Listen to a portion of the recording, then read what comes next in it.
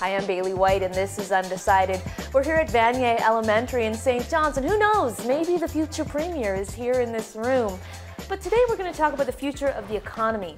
You know, so much of our economy is tied up in global factors that we have no control over, whether it's mining or oil or even fishing. But there's a new sector emerging in this province, and it's emerging fast. I'm talking about the tech sector. And today we're going to talk about how to grow that sector and what the next government might consider to make that happen. We have two guests today, and I'll ask you to introduce yourselves. Sure. So I'm Kendra McDonald, and I'm the CEO of the relatively recently formed Canada's Ocean Supercluster. Awesome. And I'm Adam Keating, co-founder and CEO of Collab Software. So when we talk about the tech sector, to me, it sounds a little bit overwhelming, a little bit confounding. Like, that's a huge, the tech sector. I think maybe it'd be useful for you to tell me a little bit about your day jobs. Like, what's a day in the life of Adam look like? So it's interesting. I mean, technology in a sense is just an enabling factor. You'll have companies like our company that is purely building software, whereas technology could be just applied to an everyday business, whether it's digitizing your brand or having a website or helping people find you through an app. Technology is a pretty broad subject, and I don't think it needs to be intimidating. It can apply to pretty much just about anything you do, whether you're, like you mentioned, a traditional company in energy, all the way down to a small business that's 2 or 3 people. There's some application where tech can kind of help you there. Kendra, what's your day look like? So my day probably looks completely different. So the Ocean Supercluster is essentially trying to strengthen or grow the ocean economy in Canada. And really a lot of the areas of growth are around digitizing oceans. So autonomous vehicles and robotics and digital twin. And so the Supercluster has what's called their Technology Leadership Program. And what we're looking at actually is it's an industry-led program, but it's matching dollars between industry and federal government, investing in bold new ideas that are innovative and in a lot of cases bring technology into solving the challenges of oceans across sectors. So my job these days is really to talk about that, explain what it is that we're doing, work with companies in terms of generating those ideas so that we can fund new ideas and grow the Canadian economy. So it's consumer products, research. I know like server farms. I'm from Labrador, a lot of server farms, things like that up there. What else? What don't I know about? So I think, you know, it's important for me. So one of my other hats is I am chair of the Newfoundland Labrador Association of Technology Industries. Technology as an enabler. So if you look at the world today and pick any industry, they are looking at figuring out how to adopt more technology, how to digitize, how to be more connected, how to do things in a different way. And so that's driving a lot of the demand for technology. And so you think about tourism, for example. How are you more connected as a tourist? How do you get your information in advance? How do you make sure you've got all your booking references? How do you post the pictures on Instagram and Facebook of your tourism experience? And so it's really thinking about what is generating the demand for tech is that all of these more traditional industries are thinking about how to be more digital. Yeah, and it's the same for us. Like, we build a collaboration platform that helps engineering teams streamline their design review process. And that came from engineering teams in manufacturing looking for a solution to digitize what they do on a day-to-day. To help them be more efficient, to help them reduce costs and time. And it's the same thing, right? It could be traveling, it could be something super engineering focused, or it could be something as simple as you're trying to find the next place you want to eat. It's happening literally everywhere, and it's cool to see it really start to pick up in the province. How big is this industry? You talk about it picking up. I mean, how many people are already here doing this kind of thing? Newfoundland is definitely growing. We started this company 2 years ago. I think even in just 2 years, we've seen a substantial change. It's still fairly small compared to other places in the world, but you're seeing this everywhere now happen. Companies that 5 years ago would never have talked about a digitization strategy is now one of their key pillars. Something like the Ocean Supercluster, for the federal government to put basically $1 billion behind 4 or 5 superclusters and have all these companies put their money behind it, shows you that everyone's committed to whatever piece of technology is most relevant for the region. So the tech sector itself here, we had our Innovation Tech Summit on Monday, so 1.6 billion. We've got over 4,000. I think that number is even bigger. 1.6 billion. And that is how we measure the tech sector, right? So if you look at that, it is fairly substantial and it is growing. Is that dollars? You know, yes. generate? Yes, wow, that's $1.6 billion. Yeah. in this province? Yes. Wow. So it is not insubstantial in terms of the economy, and when you think about the opportunity, it's even greater when you look at these trends and the opportunity that Newfoundland and Labrador has to be able to benefit from them. Do you get the sense that the general public is aware of this? That this is happening in our own backyard? So we're trying, right? So I would say no. I think it's easier to get, I have, my daughter is in grade 4 as well, and when I look at them talking about careers, it's a lot easier to get your head around more traditional careers. She talks about bakers and being a firefighter and a police officer or a teacher, but when you start talking about being a software engineer, or you start talking about being a coder, or you're going to manage a robot, or those are non-traditional careers, and so just getting the word out around the opportunity to work around the world but live in Newfoundland and Labrador, there's more work to do. Yeah, I think like for me the biggest thing is enabling people to realize they can do this type of thing. So we travel, I spent the last month in places like California and Detroit and Toronto. And there's a lot of smart people there, but there's no reason that people here can't be doing the same thing. You're seeing it happen at the university level. You're seeing it happen here with these kids today. These kids will be ahead of 4th graders in other places that aren't doing this. There's no reason that anybody from Newfoundland can't be doing these exact same things. But why do it here? I mean, Adam, it sounds like what you're doing could be done from anywhere in the world. Is there an advantage to doing it in Newfoundland and Labrador? Yeah, I think Newfoundland is just a special place in terms of culture. We actually have a couple of companies now coming to Newfoundland to meet with us because they think it's a cool place and they like the people here. And no matter where we travel, you always find people who just have a great respect for Newfoundlanders. And the thing that's true about that is you have things like the Ocean Supercluster, you have things like NATI and ACOA and NRC and the Entrepreneurship Center at MUN, Genesis Center. It's such a small community that they're all trying to help you. So when you go to a big place like Silicon Valley, there's a lot of things that attract about being there. When you're here, you have a lot of attention. It's a lot easier to start something, and people truly just want to help you succeed. So starting something is actually pretty easy here in Newfoundland. Getting into the next stage is where the help needs to come in and think about how do we grow companies from the size of ours to something as big as Verifin is now, to then the next step, which would be competing on a global level with something like Google. And Kendra, maybe it makes more sense for the Ocean Supercluster to be right on the ocean. I get that. Right.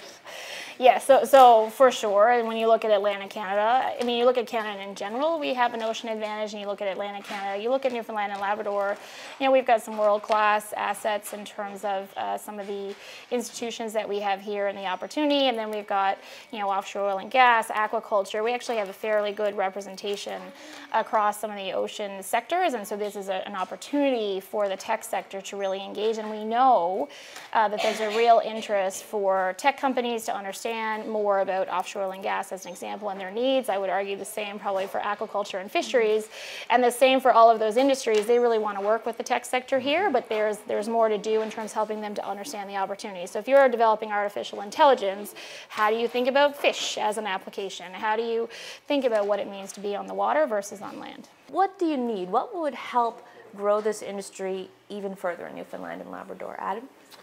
I think the first thing is just awareness. Knowing that as a kid in grade 4 or someone in high school or someone going into a new job that you can do these things. And that is not a daunting task. I mean, when we started at university, it was only 7 years ago. I had no idea this was even an option.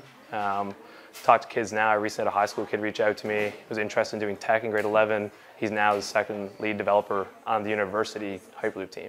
Knowing that you can do these types of things is the first thing, and the second part is helping kids. It's helping people who want to transition between careers actually make that transition. I think organizations like NATI do a good job of that, and there's people like the Entrepreneurship Center at MUN and Genesis that really give you the opportunity, but not enough people know about these places. Yeah, and I mean, it's helping also our traditional industries understand the opportunity that technology presents. So if you look at Hacking Health and the health initiative over the last couple of years and how that has changed the conversation around technology solutions with clinicians and others across the health sector, it's been amazing in terms of what that has generated from a technology perspective. So we can replicate that with other industries in the province in terms of really understanding the potential that technology brings to their businesses. I find it so interesting that you, Adam, would say, just, you know, 7 years ago, starting university, you didn't realize this was an option. And obviously, that that is becoming less and less true all the time. Like, would you make this mandatory? Should this be a mandatory class I think the basics of technology, it's more of a technical literacy thing. I mean, having children be able to understand how to use a computer, how to use a phone, so that when they're in a different city in the world, they can find the things they need. So that if someone is somewhere else, they can call an Uber, like just basic things. Teaching kids that at a young age is going to encourage them to do things like robotics and do more complicated things. They're going to get into traditional jobs, but they'll think about it from a technical perspective. And that's when it starts to change. Right now, it's more of a forcing function from groups like us and companies that are here trying to help people. But once the kids start coming through and they're saying, I want to do this, it makes a huge difference. This Hyperloop team at MUN just brought 70 new members on completely organically. And who are they? Like 70 new freshmen, sophomore students at the university who heard a cool story about the previous team and said, you know what, I want to do that. And when you see that start to happen organically, that's when it starts to become like a viral impact in the province. I think part of it too is understanding that technology is solving real problems. So coding is one thing in terms of the language of technology, but for some that's like learning English or learning French, right, in terms of basic communication. How do you understand what that means for, I was in Germany, I'm traveling a lot recently, I think it was Germany, and they were talking about how they're now educating kids around distribution. So how do you follow a piece of soap from where it's actually created? How does it make the entire journey all the way into your house, and how much different technology actually touches that process?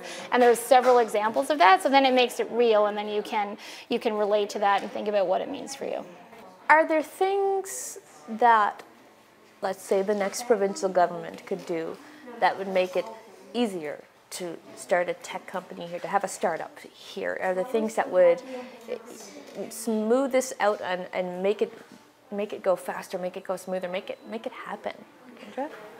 Yeah, so I mean, I think there have been things that we've seen in terms of the tech sector work plan. I think that government certainly plays a big role as a procurer of technology, right? So we have seen in the past that how government procures and their willingness to work with the local startup community and give them opportunities then creates a story that can be leveraged for that business as they move along.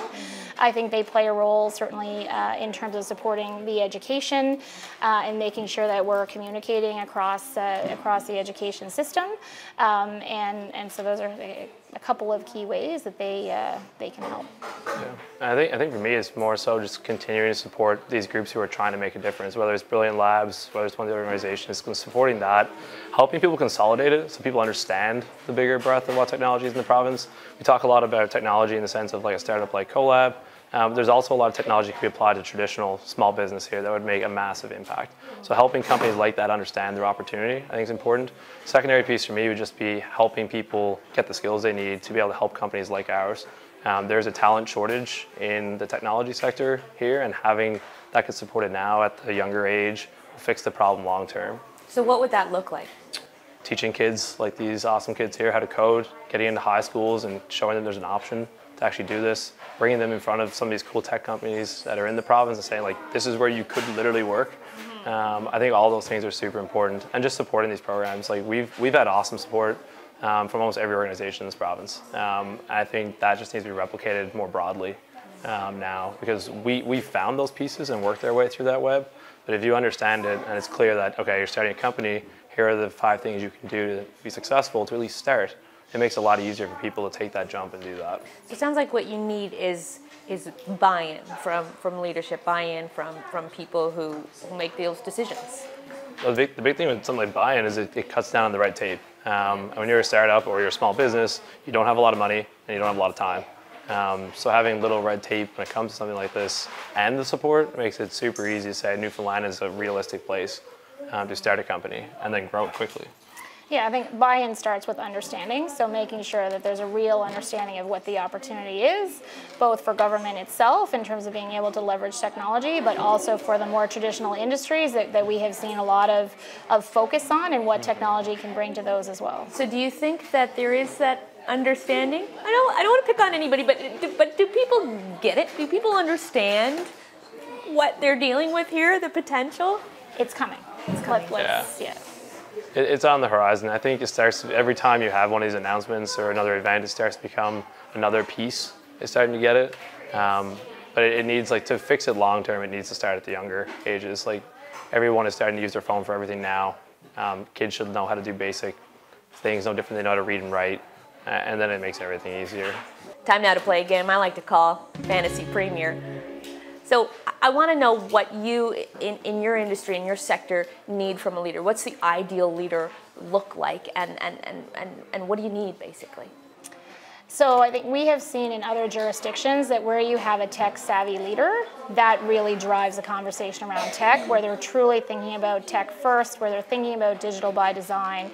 And so I think for us, we would really benefit from that. And we talked about talent shortage. Like, we have an aging demographic, and technology is a critical part of the solution for the future productivity and economic prosperity of the province. So I think really understanding that is critical to leadership.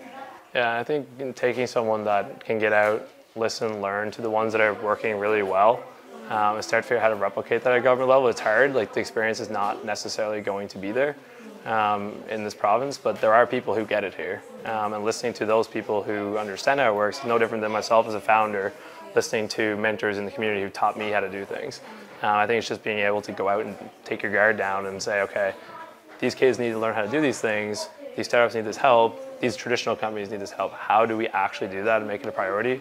I think that's really the most you can ask for at this point. It's easy to sort of get hemmed in when you're talking about elections to think about the next 4 years, but forget the next 4 years. Like, what do you think 10 years down the road, 2029, what does this industry look like in Newfoundland and Labrador?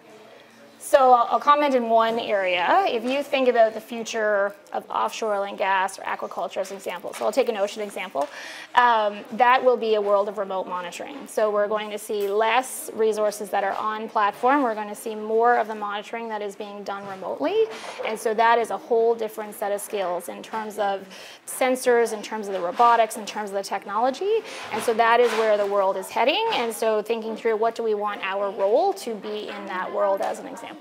Yeah, I think even just even like a step with that is, like, even as you go through this, people are now starting to take iPads on the site. Everything is digital. A couple years behind in the province in some places, but I think that's picking up quickly. And you're going to start seeing everything being tied together, because the efficiency you get from having a digital solution that is easy to work with, whether you're an internal company, external groups, that's truly all integrated. You see that on the worker front, but then also as a business, the value you're going to get is huge. So that's what all these things are around. It's all around efficiencies. It's around safety, saving money, time, all those types of things. You'll probably see some pretty cool tech in 10 years in this province. I want to thank you both for joining me. Class dismissed. Awesome. Thank you. And thank you for watching. We'll be back in a couple days with more Undecided.